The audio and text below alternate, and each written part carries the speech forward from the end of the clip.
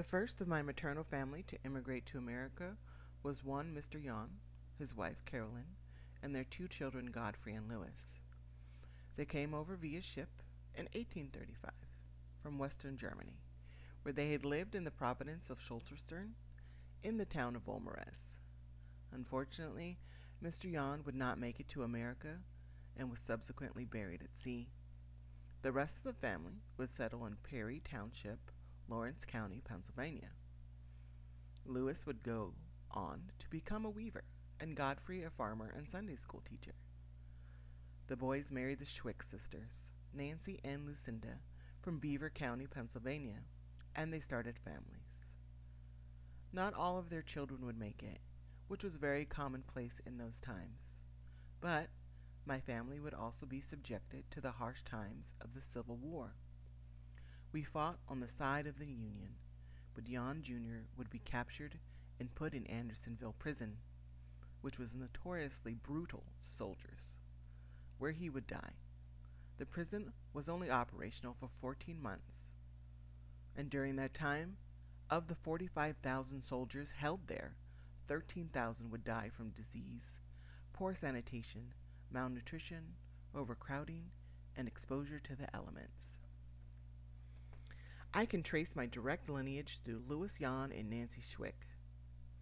They would have a child in 1851, Martin Luther Jan, who would later marry Belinda Cable, and they would have a child in 1876, Clarence W. Jan, who would marry Elizabeth Sweeney, and they would have a child in 1909, Evelyn Jan, who married twice, but had a child with Howard Springer in 1928, Ruth Springer, who married twice, but had a child with John E. Kunkel in 1952, Belinda L. Kunkel, who is my mother. Up until then, my brothers and I were the only members of our family born outside of Pennsylvania. And in my lifetime, we still owned an acre of land in Elwood City, Pennsylvania, which is about 30 miles outside of Pittsburgh.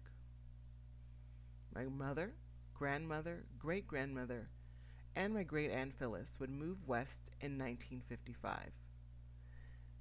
They would live in Cleveland, Ohio for about a year before making it to San Francisco.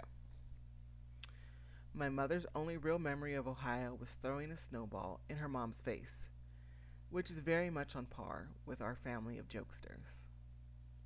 These brave women would make it to San Francisco late in the year of 1956, and they would settle in the extremely foggy Sunset District. My mother's strongest memory of her first year here was the 1957 earthquake, which was a 5.7 on the Richter scale, and was the biggest earthquake felt in the Bay Area since 1906. My mother continues to live in San Francisco, as well as my two brothers, who have never moved out of the city, while I, on the other hand, have moved all over Northern California. I have lived in Arcata, Belmont, San Leandro, Concord, just to name a few, but have put down roots for the last 10 years in Oakland. I love living here. It's about 15 degrees hotter than San Francisco, but I can still get to the city in about 25 minutes without traffic. The story of our family is probably not unique, but learning how we weaved our place into American history for the last 10 generations makes me proud.